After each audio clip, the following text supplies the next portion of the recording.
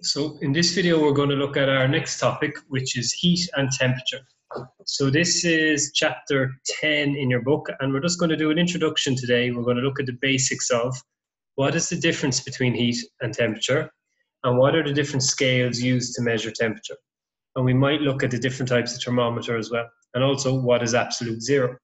So what's the difference between heat and temperature? Well, I'll just give you the definitions first, and then we'll talk about them a little bit more. So the definition for heat is a form of energy. And energy, as you know, is measured in joules. The definition for temperature, which you must know because they do ask this, is temperature measures how hot or how cold an object is, and it's measured in degrees Celsius or Kelvin, capital K. And I'll explain the difference between degrees Celsius or Kelvin today. And you'd have heard already in America, and they like to say use degrees Fahrenheit instead of Celsius. So what's the difference? Well, here's something to think about when you're thinking about the difference between heat and temperature. You could have a giant iceberg, which, as you know, is definitely at 0 degrees Celsius or below it, and it would have more heat energy than a hot cup of tea. So how can an iceberg have more heat energy than a hot cup of tea? Well, it's got to do with what heat energy actually is. If we looked at a cube of ice and we looked at it at a molecular level, or we looked at all its atoms, what we notice is they're vibrating. So any solid or all particles are constantly vibrating and moving. And if we have a solid like an ice cube, the particles are arranged like this picture here. And all of those particles are vibrating about a point. So they're here, but they're vibrating back and forth about this point. Now, if I heat up this ice cube, what happens to those vibrations? Well, they start to vibrate more and more rapidly. We're giving them more and more energy. We're giving them more heat energy, so they vibrate more. Likewise, if I cool them down, what happens? Well, they vibrate less and less and less. So because 0 degrees isn't the coldest possible temperature we know, at 0 degrees, they still have some heat energy. So the particles are still vibrating. But if we cool them down to minus 50 degrees Celsius, they'll be vibrating less. Minus 100 degrees Celsius, they'll be vibrating less again. So heat energy, I suppose, is it's the accumulation or the measurement of all the kinetic energies of all these particles. So when we go back to the ice cube and the cup of tea, because there's billions and billions and billions more particles in the ice cube, and we add up the billions and billions and billions of vibrations of all of those particles, there's actually more heat energy in this ice cube than there is in a cup of tea, because there's so many particles. So all those vibrations added together, all those kinetic energies added together are more than the even more rapid kinetic energies of the cup of tea particles, because there's less of them. So that's the kind of difference, but that's what heat energy is. It's the addition of all the kinetic energies of all these particles. So something can have heat energy, even if we kind of describe it as being cold, like ice. Remember, 0 degrees is just the temperature that we set for, because it's a kind of a lower boundary in the kind of everyday temperatures that we see on Earth. So this kind of brings the question, how cold can you go? Well, you imagine I had a balloon filled with particles and I put it over a trough of boiling water. That boiling water is going to heat those particles and give them energy. So because they have energy, they're going to all move around very rapidly. And because they move around very rapidly, there's going to be a high pressure in the balloon. And because there's a high pressure, it means they're bouncing off the walls a lot. There'll also be a high volume. Now, if that water cools down over time, the particles will cool down. Or if we add ice, the particles will cool down. And what we'll get is we'll get a lower pressure and therefore a lower volume. So a French physicist known as Amonton actually used this to kind of try and figure out, well, how cold can you go? And based on our description of what heat is, there's no heat energy once these particles are no longer vibrating. So what he did was, he didn't use a balloon and boiling water. He used slightly more advanced equipment than that. He measured the volume of an amount of air at 0 degrees Celsius, And he heated it up then to say 20, and he measured the volume, and just like I explained, there'd be higher pressure, so higher volume. And he kept going. He did it at 40 and he got a higher volume. 60, he got a higher volume. And the higher the temperature, the greater that volume of air, or the greater that pressure. And what he noticed was there's a relationship here. And he said, well, if I work backwards, sorry about these lines, I don't know how to get rid of them. If I work backwards, I can estimate what's the coldest possible temperature. When does something have zero energy? And he called that temperature absolute zero. It is the temperature that something no longer has any heat energy. And to this day, scientists have never actually achieved absolute zero in labs or on Earth. They cannot get something to be that cold. They've got very, very close, but they haven't got there. And absolute zero turns out, oh, there's the actual line. Absolute zero, it turns out, is in and around minus 273.15 degrees Celsius. So absolute zero is minus 273.15 degrees Celsius, and you definitely need to know those numbers. Now he said, well, why are we using degrees Celsius as a scale if 0 degrees Celsius isn't actually zero? So what he did is he came up with a new scale, his own scale, which he called the Kelvin scale. And 0 Kelvin is the bottom of the Kelvin scale, or absolute zero.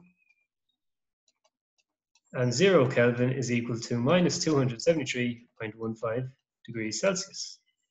So if you wanted to find out what 0 degrees Celsius would be, well, it would be 100 Kelvin, because we'd have to add 100 onto 275.15 degrees Celsius. So it would be, what am I saying, minus 173.15 degrees Celsius. The thing about the Kelvin, 1 Kelvin is actually equal to 1 degree Celsius. So what I mean by that is, if you go up by 1 Kelvin, you are going up by 1 degree Celsius. So they have the same kind of intervals, but we just say 0 Kelvin is absolute zero, but that's minus 273 degrees Celsius. So if a gas is cooled enough, the particles stop moving. This is not zero energy, but the lowest amount of energy possible. And I'll explain that not zero energy in another topic, but that's not really relevant. This has got to do with mass kind of storing energy. This is absolute zero, and it's minus 273.15 degrees Celsius. The Kelvin temperature scale starts at absolute zero. 1 Kelvin is 1 degree Celsius. Now the rule you want to know for converting between the two of them is the temperature in degrees Celsius is equal to the temperature in Kelvin minus 273.15.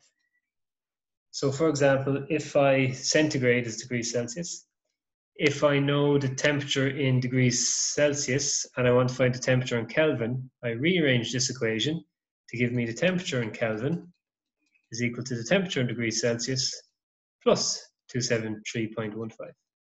So if I want to figure out the temperature in Kelvin here, I add it on, so it'd be 273 plus 273. Sorry, oh, I think something's after going wrong there. There should be a minus in front of this. Sorry, those lines, that should be minus 273. So minus 273.15 plus 273.15. Now in this table, I've left out the 0.15, but what I'd like you to do is basically, if you have 180 degrees Kelvin, I'd like you to pause this video now and figure it out in degrees Celsius using these two rules.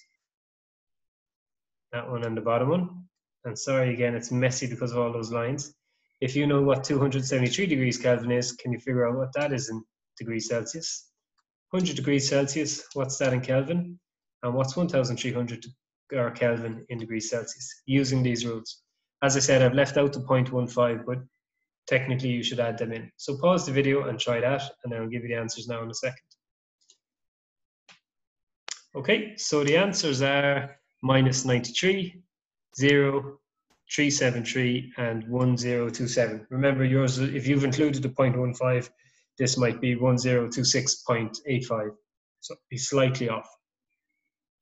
So that's absolute zero. Now I'm going to send you a video that I'd like you to watch on this as well, a short 3-minute video on the history of the absolute zero, which explains it really well.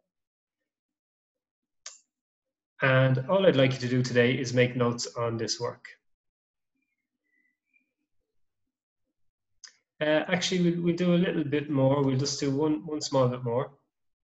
So also we could learn today what is a thermometric property and what are examples of these thermometric properties. And then there is a mandatory experiment with this, which we won't be able to do until we go back to school. So the thermometric property is basically a variable that moves up and down predictably with temperature. So for example, thermometers. We have a thermometer here and it's full of liquid. When that liquid is heated, it expands, and when it expands it fills up the column a bit more, and therefore it moves up the column by a certain amount. Now the amount that it expands by is predictable. It will always expand by the same amount if you increase the temperature by 20 degrees or 40 degrees, or if you decrease the temperature by 20 degrees or 40 degrees. And because it's predictable, we can use it to measure temperature. We can use it to make thermometers. So this is what a thermometric property is. It's a physical property that changes measurably and repeatedly with a temperature change. So it's always the same. It'll always go up. This liquid will always expand by the same amount if I increase the temperature by 40 degrees, if I add on 40 degrees. There's a couple of different examples of thermometric properties that you need to learn. First of all, you need to know that definition, and you need to know the 4 examples of thermometric properties. One of them is volume, and that's the one we've just talked about. The next one is actually the color of certain crystals. Certain crystals change color depending on the temperature. And you might have seen, we have this little bit of kid in school, and you probably use that junior cert, that you put these crystals in hot water and they change color. And at 40 degrees Celsius, they might be red. And then at 50 degrees Celsius, they might be white, and so on. They change color depending on the temperature. And the last thing you won't know too much about, just what you remember from junior cert, is electrical resistance, where it gets harder for current to flow through a wire if the temperature is higher. And you might have come across thermistors or heat-dependent resistors in junior cert. We'll meet them again in this course, so once we do electricity, but their resistance changes depending on the temperature. And we use them in things like our immersion heaters and kettles and things like that. Okay, I'm going to send you another video clip on thermometers, another short one, and then that's the end of today's lesson. So make notes on this PowerPoint, watch the 2 videos, make notes, and I'll give you the reference pages from your textbook as well.